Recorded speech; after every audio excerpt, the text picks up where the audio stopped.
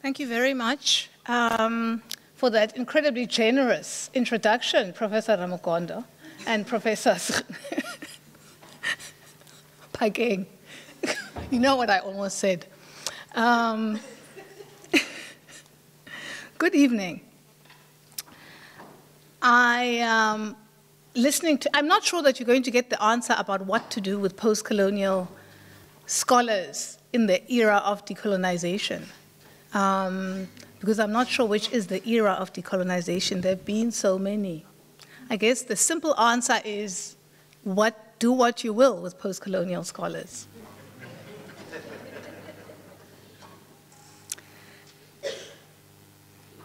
Good evening. I'm honored to be invited to give this year's TB Davie lecture. Thank you to the Academic Freedom Committee, its chair, Professor Elelwani Ramugondo, the VC, Professor Mamukgeti Pageng, and all the people who worked really hard to make sure that I could get here with the behind-the-scenes work. As a professor and as a UCT graduate 3 times over, I am especially appreciative of the legacy of this lecture, which stands as testimony to the kinds of principles and values we want to uphold in the academy, to independence from political and market interference, to the commitment to the value of intellectual and scholarly work at a time when we very often are invited or bullied into being apologetic for valuing and choosing intellectual and scholarly work.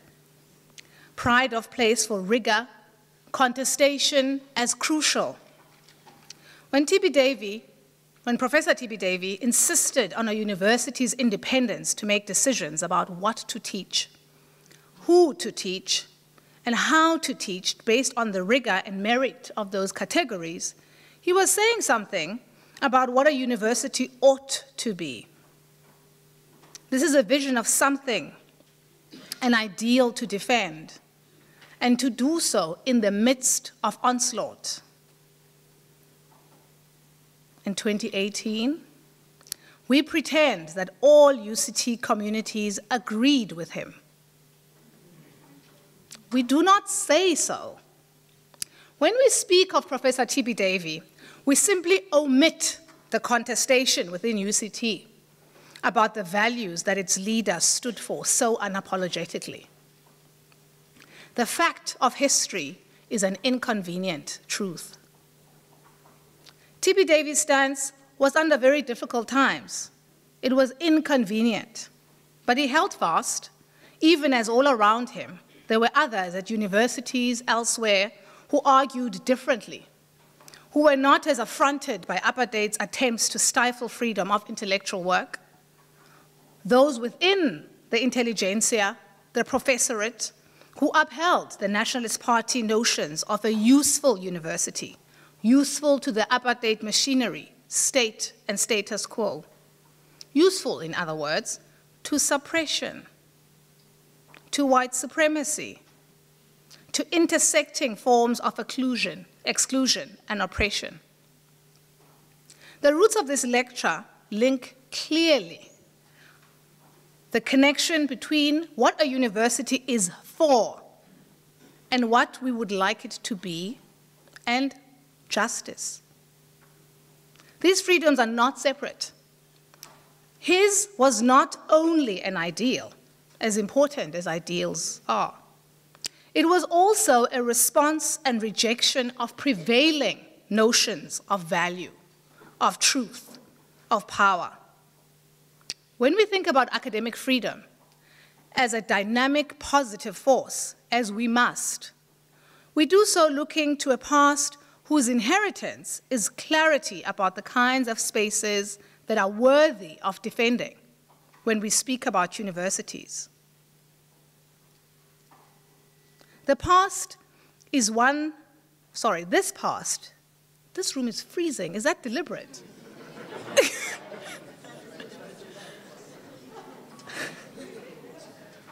I don't remember UCT venues being this cold. But then it's been a long time since I left, so I may be misremembering. This past is one that highlights the importance of what we need to retain, protect, defend the academy from, as much as it is more to a vision of what a university can be and what it should be for. The freedom of the academy is both for its own sake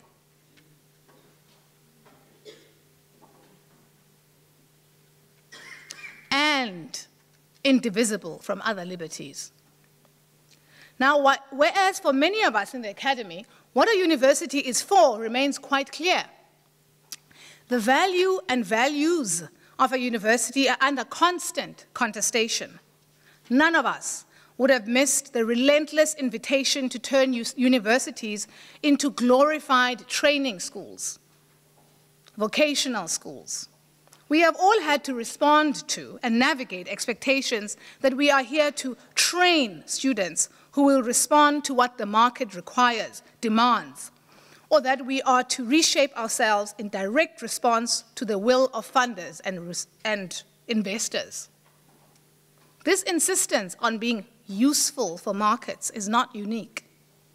Although some of the faces of such expectations mutate somewhat in our day, at the same time, we also occupy universities that contain within them the disciplines and schools that really do not make much sense given what a university is for.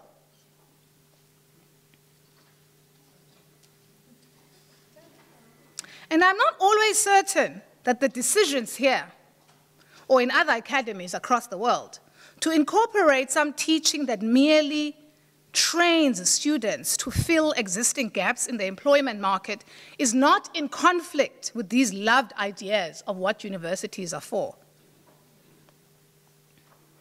To think about academic freedom from the South African Academy and to think about academic freedom globally is to also be mindful of a confluence of governmental threats to academic freedom, to the academy, the trivialization of freedom to question, to investigate, to contest, threats that Bibi Bakara Yusuf insists numb the imagination. Academic freedom is always haunted by this invitation to generate complexity in the midst of pressure to conform. I was struck recently by the rage expressed by members of a South African university, academic, administrative, and student, an analysis offered by their Vice-Chancellor in a media report. He was quoted as speaking frankly and forthrightly about some of the surmountable challenges at the university he heads. These were met with ire, not because they were intellectually misdirected or invalid or baseless or even just plain wrong, all categories which seemed besides the point, to my shock, but because he had spoken out of turn. The charge was that as the university's chief accounting officer,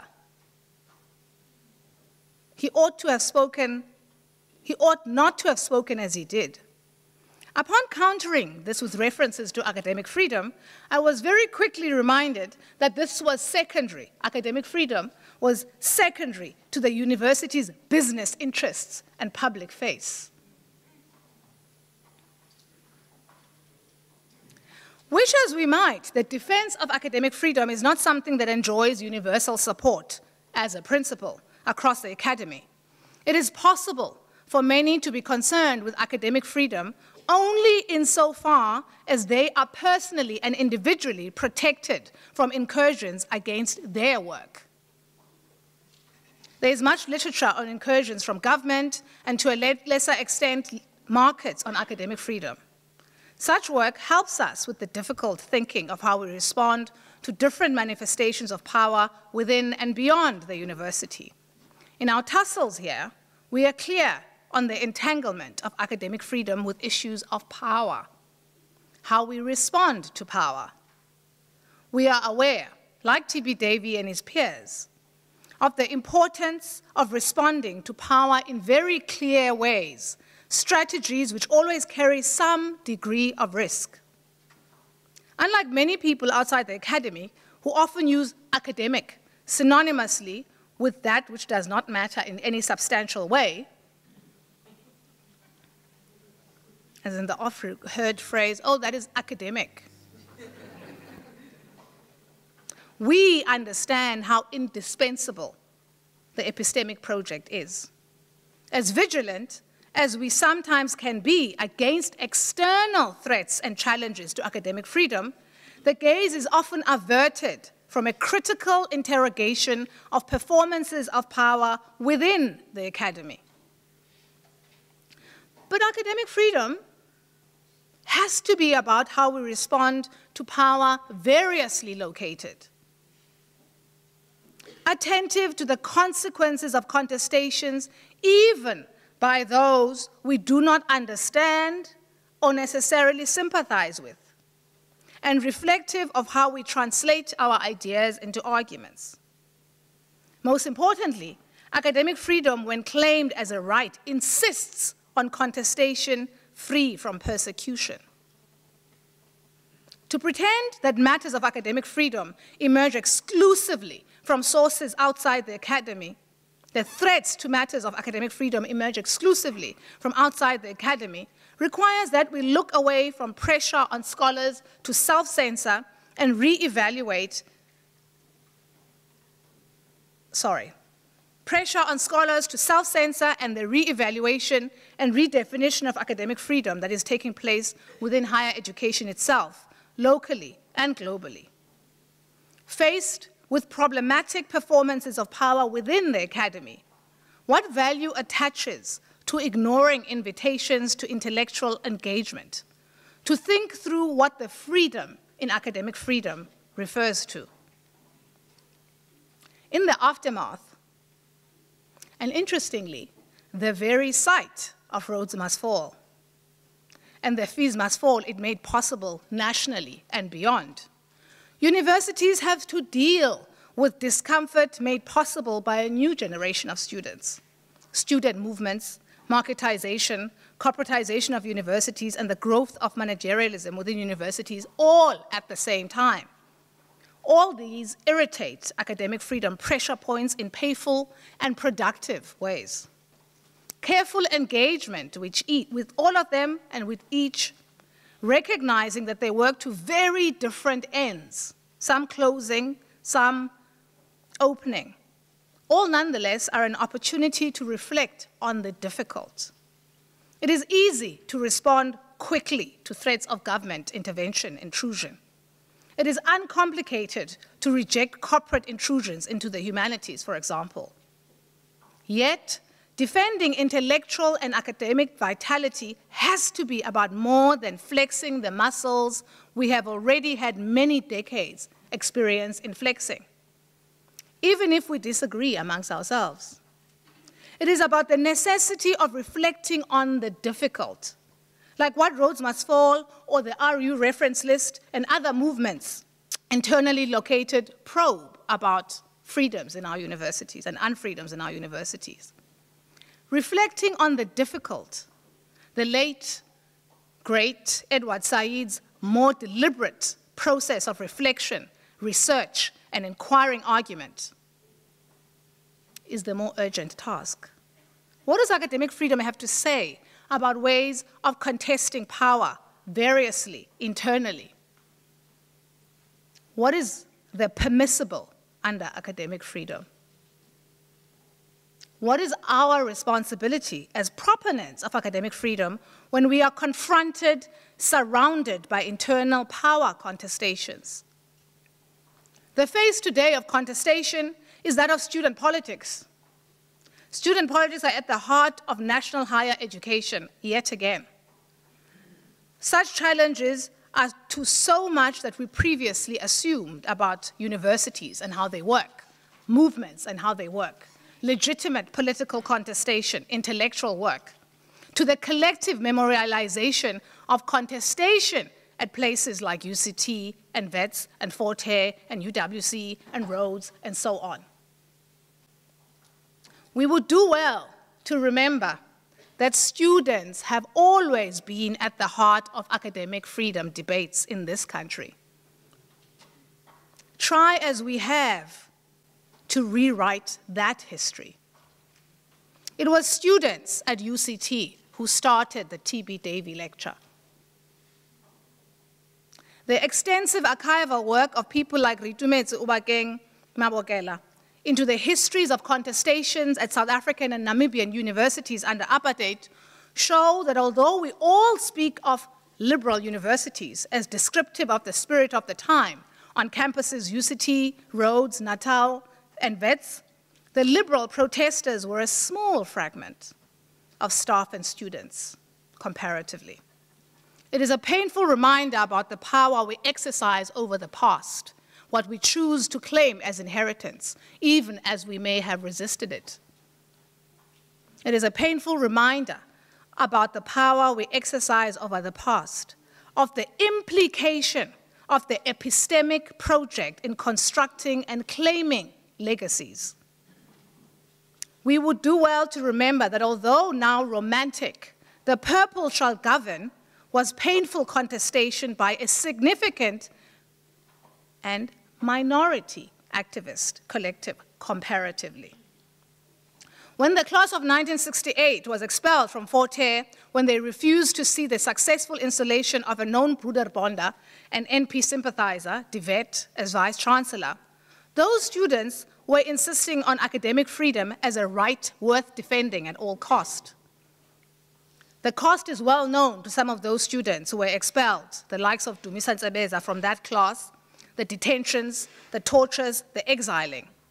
Several decades later, in the years 1981, 1982, 1983, 1984, when students on that same campus repeatedly rioted, each time Lennox Sebe, president of the imaginary, but albeit brutal Ciskei state, attempted to enter Fort Hare campus. They were making claims to the freedom of the university space against all odds, as linked to larger freedoms, to other freedoms, to all freedoms. Such histories of students as the bodies that blocked apartheid intrusions on academic space and autonomy are inconvenient often now as we make academic freedom debates the sole terrain of academics. The epistemic independence we claim is implicated in these cycles of erasure and claims to rigorous struggle heritages. Yet, again, students in our midst insist on challenging not just the state and the market, but also performances of power by us.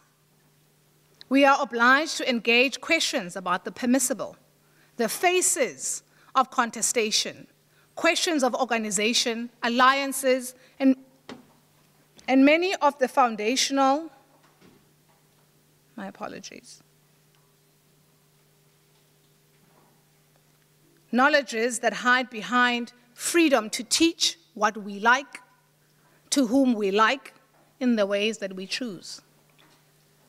This is much like how some academics in other parts of the world are preoccupied today as part of their debates on academic freedom, with how alertness around new forms of war and a range of activities that are loosely grouped today under terrorism allow the state to extend the expectation of policing, surveillance, and censure to academics, interfere with our capacity to engage in academic work.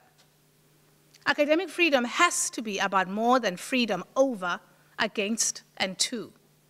What is the place of freedom from racism and racial harassment in academic freedom? Can we both teach as academics? Can we both teach that buildings matter, that art histories are real, that ways of thinking, of seeing and thinking matter beyond the literal, and that statues are just statues? What do we really mean when we say academic freedom partly means that all ideas must be freely debated? All ideas, as long as we approve of them as ideas. In South Africa, we are not able to proceed as though the challenge of student movements exists as linked to, but still removed from concerns of academic freedom. if we are serious about the latter. This is especially so given the past of students' centrality in academic freedom, and especially so when students also rely on, cite, and reference ideas that hold considerable sway in critical theory traditions within the academy. Academic freedoms challenge the difficult thinking work about both the importance of critical, reflexive rigor in universities and the significant effects of academic disagreement. If we say, after postmodernism, post-colonial theory, deconstruction, critical race, queer, and feminist studies, that the grand narratives of truth, the master narratives, have been destabilized, what does it mean for us to insist on single truths again? When we are located in the academy and claim that academic freedom is worth defending, how does that devaluation of intellectual rigor, the devaluation and narrowing of critique, the occlusion of the place of social justice, the criminalization of dissent, impact on academic freedom debates? What are the opportunities afforded to us by these difficult and productive times we live through to test our ideas and our claimed commitment to academic freedom principles? It is a time for rigor and not a time for safety. We know thinking is risky work. Academic freedom is about testing the limits of this risk and helping clarify for all of us, even if we won't agree, why academic freedom continues to matter. What kind of mattering it is if it remains unaffected by new arising challenges. Are such challenges a threat? Always a threat? Or extensions to definitions of academic freedom and an opportunity for fine-tuning our investment, ensuring that academic freedom continues to matter in dynamic and vibrant ways. The challenge of the contemporary moment is an opportunity to revisit definitions as well. What are the real limits of academic freedom? Why does it matter how we build and rebuild institutions? Why does it matter how we teach? Why does it matter to how we engage in difficult contestation? I think one of the biggest threats to academic freedom today is the triumph of neoliberalism.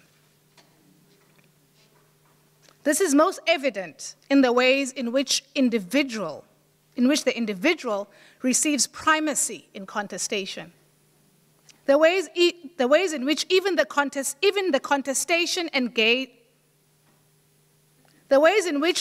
contestation is engaged on individual basis.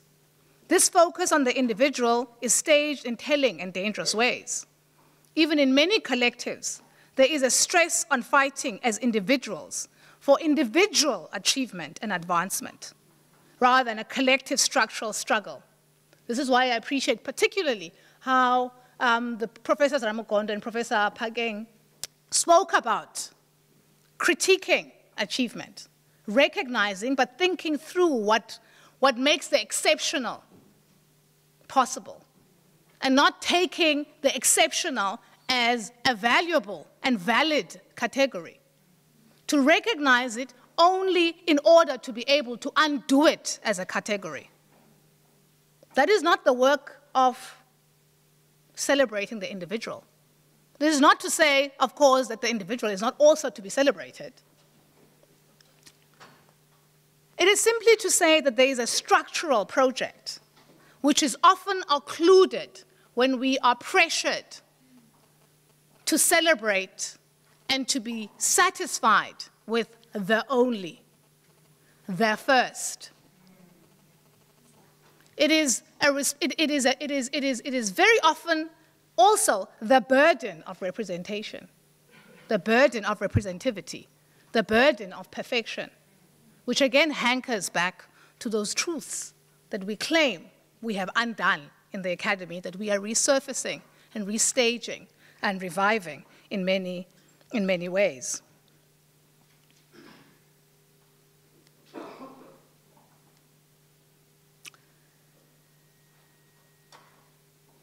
We are often, in the celebration of the individual, often all struggling to reach the top of a system that remains in itself largely unchallenged, celebrating individual achievement and advancement up old hierarchies that always come with old values.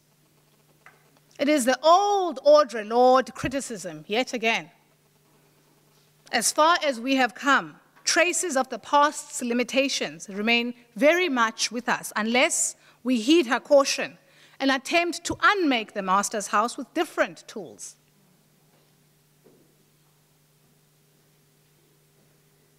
Abolish some aspects of the system. Not simply undo and break down, but abolish. And I use abolish specifically, perhaps in ways that are particularly apt in this city.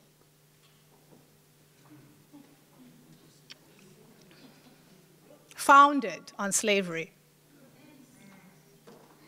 This country, whose foundational violence is that of slavery. Abolish some aspects of the system rather than focusing only on transfer, trapping us in the failures of the last 2.5 decades since 1994. In an individual transfer only means that, failures of the last 2.5 decades since 1994 in an exclusively aesthetic project that is not also always a structurally altered one.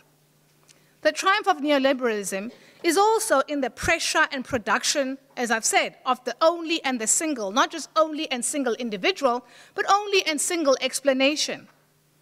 In the painful aftermath of Professor Bongani Mayosi's suicide, I was dismayed to read some of the responses coming out of Cape Town. First, the report that when he tried to resign because he was depressed, this was not treated with the seriousness we would expect from a leading university with its epistemic resources, the epistemic resources that UCT has at its disposal, but a financial offer.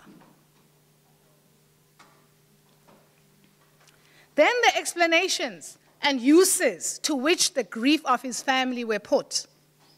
This, UCT, is a university with a rich cachet of intellectual and disciplinary resources to make sense of this sad event, to help us understand that depression and suicide cannot be explained in a single source, even if grief needs coherence. Instead, I was taken aback by the clamoring for one explanation as the total explanation, and as it moved through social media and got retweeted and rejigged and remixed. The discursive travels to dismiss and avert intellectual labor and rigor, a refusal of reflexive engagement by some UCT academics who retweeted the explanation of coherence that makes sense of grief as epistemic justification for projects that didn't reference the source of explanation that was now useful in this curious, discursive odyssey.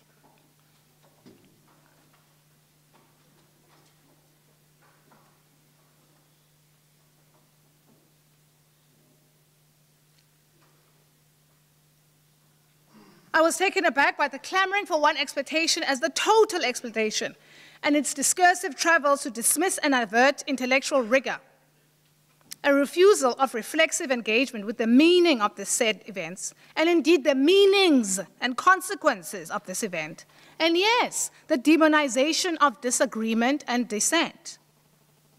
It seemed strange to me that this approach to a problem, a most unacademic response to a problem by academics from a leading university, the curious discursive odyssey of the single explanation for depression. The triumph of neoliberalism is also present in the corporate management of many problems across the university scape, rather than applying different kinds of resources that exist in the university, in the academy, to understanding causes and emergent problems. UCT's representation of itself has long been implicated in this.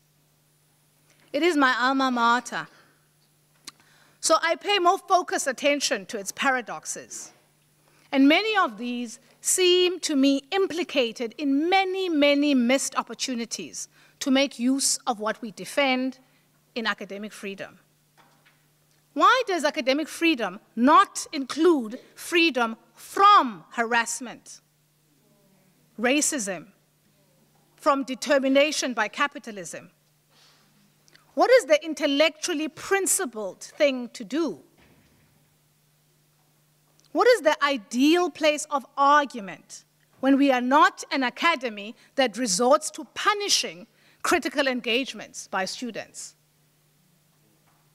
How far have we traveled from the Mamdani affair? Now that we've invited him, you'll note I'm suddenly we, even though I'm not even at UCT.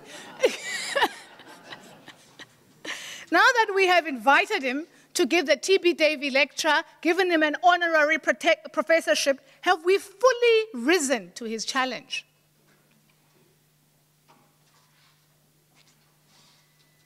Or have we bought ourselves an alibi? A pause. Recourse to the single, to the exceptional, to the special, to the visible. Then Njabula Ndebele, to the visible, to the spectacular that Njabula Ndebele has so vehemently written and taught us against for over 4 decades. How far have we traveled since the Mafeje affair? So we name a building after him, but don't hire him. A very UCT thing to do.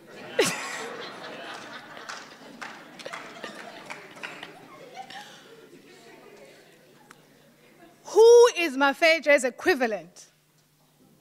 Or heir? And when I say heir, of course I mean heiress. I don't like the S stuff.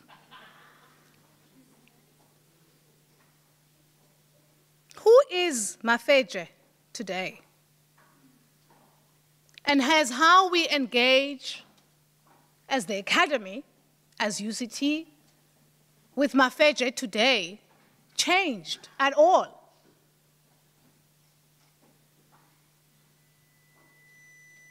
For how we have conversations about academic freedom, for what we think about the work of the academy, what universities should be for? Or is it enough that we have named a building after him? Sticking with the business of naming buildings, we also have named a building after Biko. But don't take on board the ideas and principles for which he stood. UCT can call a building after this man as a symbol of something, but is unable to stomach students choosing to eat alone in ways that make sense when we seriously engage with Biko's activism and intellectual legacy. So many years after the painful responses, violent responses to Mamphela Ramphele's sexual harassment policy when I was a student at UCT, the misogyny, the violence, the threat,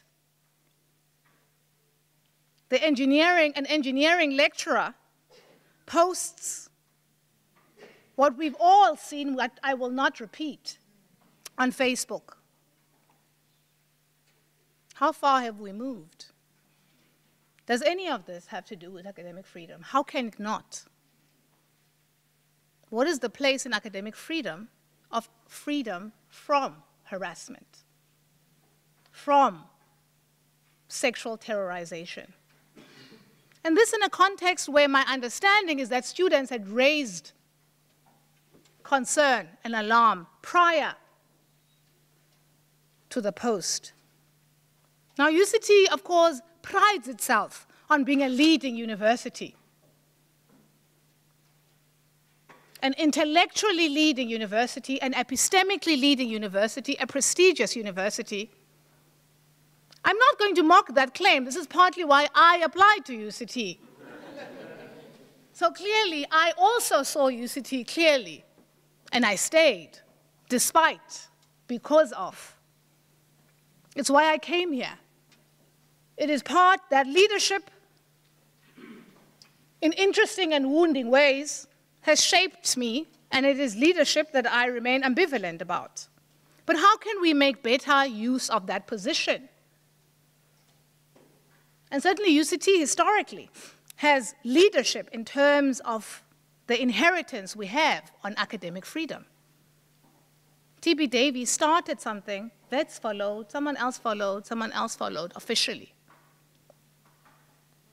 What is the leadership? We have a leadership opportunity in the context of what Fatima El-Tayeb calls a strange temporality, where those who imagine themselves as the automatic custodians of academic freedom imagine that any contestation directed at their specific position is at once an attack on academic freedom principles in total and something which belongs outside of academic freedom debates.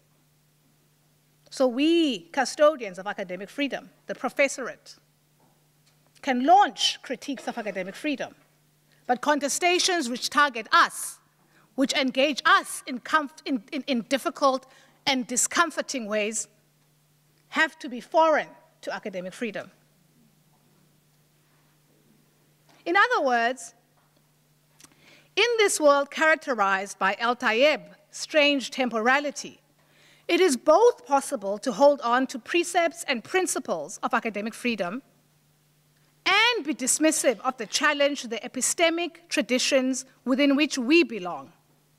On the other hand, what kind of engagement with critique does academic freedom really invite, or indeed, in our times, demand? Is it possible to continue to pretend that history has no impact on the core of academic freedom and the university's internal structures? Is it possible to continue to avoid reflecting on the historical knowledge that, again, it is UCT students who started the TB Davie lecture? As we continue to embrace the lecture itself, but pretend student concerns are irrelevant to discussions of academic freedom, and to do so at UCT. It is important to note that faced with the challenge of recent student movements, UCT, that I'm always hard on, has gone considerable distance to interrogate how to deal with this difficult moment. The errors have been costly, but there has also been immense demonstrable commitment to experiment,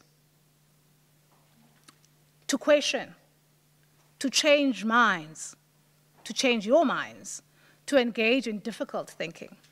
This has existed in the same space as ongoing amnesia about the foundational epistemic violence of the academy, supported by its downplaying and denial of symbolic violence.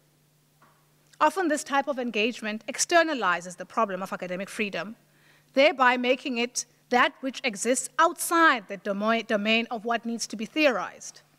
This refusal to see difference and the implication of racial, gendered, sexualized, embodied difference, and its reproduction in the very site of its initial theoretical, scientific, and discursive production and legitimation. Those of us who are scholars of the history of race know that it is the academy that legitimized and popularized race as a category. In a range of disciplines, from English literature, the discipline in which I was trained, to anthropology, to what later became known as race, to psychiatry, to what later became known as race science. And so, while we hold on to the values of academic freedom, it is possible to still, in this denial of this past, it is possible to still criminalize and otherwise surrender some dissenters, some critique of the academic project to the brutal state machinery we otherwise stand opposed to as a way to make unspeakable the processes of internal racialization in the university and the ways in which they are inseparable from the after effects of European colonialism. In this way, university structures increasingly posit racialized communities as disposable populations, and the problem as new and a simple one. In T.B. Davie's time, academic freedom was not unmoored from the responsibility for work of the imagination, the intellect, to intervene into the urgent questions of what mattered and what not, to dissent even in the face of extreme cost, to provide an opportunity of intellectual leadership. Why then, those of us who claim to function in this tradition, why this hankering after such tired binaries that we build careers debunking? Academic freedom debates, academic freedom principles, academic freedom in total cannot shy away from the challenges to its limits, challenges that we live in the midst of. And I use challenge here not in the narrow, new South African way, which means a difficult thing that we'll talk about but won't address. Right, in the government speak that says we cannot use the word problem. So you have to say, we have challenges, and you don't address the challenges, and you talk about the challenges ad nauseum. I use challenges in the old-fashioned sense of an invitation, a direct invitation to possibility, to experimentation, to risk, to meeting the invitation in interesting and perhaps unpredictable ways. Academic freedom cannot shy away from the challenges to its limits that we live with, to the urgent quest for intellectual rigor, away from the single, the exceptional as enough, away from simply the naming of buildings as substitute for, rather than as part of a structural unmaking and abolishing, to the reflexive exercise on our own work and the attacks on the principles of academic freedom from within our own ranks.